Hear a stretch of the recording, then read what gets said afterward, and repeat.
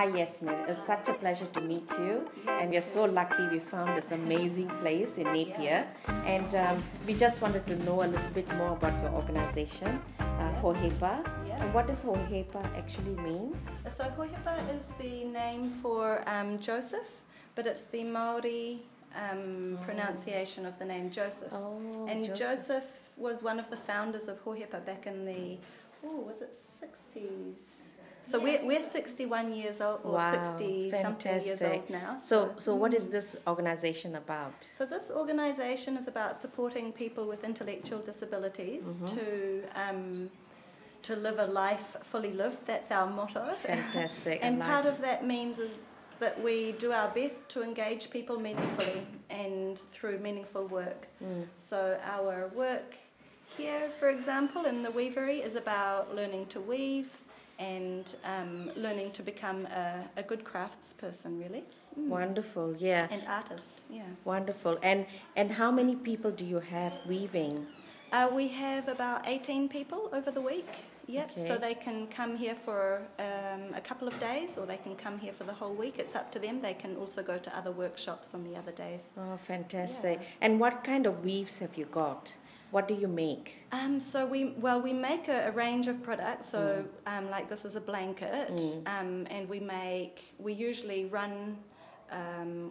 weave a whole bolt on the looms, and then sometimes we decide afterwards, sometimes we decide beforehand, depending on how soft the weave is or how tight it is, then whether we make maybe cushion covers or whether we make something that requires a looser sort of fabric, and then we can make a garment like a scarf. And so then we look at the wool and how the wool is in relation to what garment or product we want to make. And this poncho that you're wearing, the poncho, that is a special kind of wool, isn't it? Yes, so this is a mohair. So it's all our wool's donated, actually, I should mention. Oh, that's wonderful. We rely on donations for all our wool. Yes. And sometimes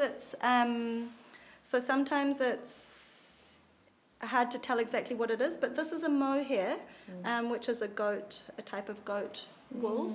Yeah.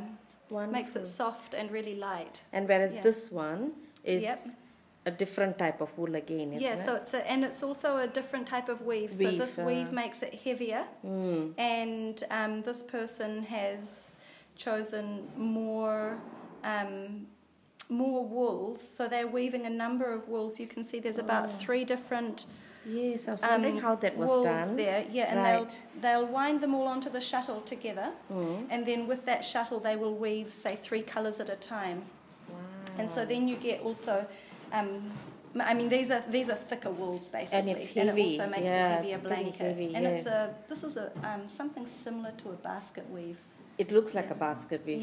It's absolutely. And I just loved. And do they choose the colors themselves? Yeah. So that's the exciting part, is that people are really creative with their colors. They are. Yeah, I think that's something that stands out in their work, actually. Yes, and I love. I'm having a difficult time choosing because the colors are also wonderful. Wow. And this organization has been going for 61 years, did you say? I think it's 63 actually, going on 63. And people can buy online?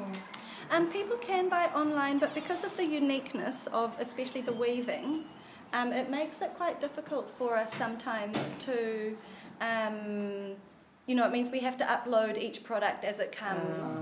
And so then, so for us it's actually easier for people to just come and have a look and choose something that way. This is the only showroom? We have an outlet through Home-Based Collections, that's online. And so she buys our work and she sells it online. But we also do sell online. There's just not as big a selection. I see. And then we have the Clive shop. So there's a shop in Clive where the farm originated and where there's the cheeses and all those other things, and they do.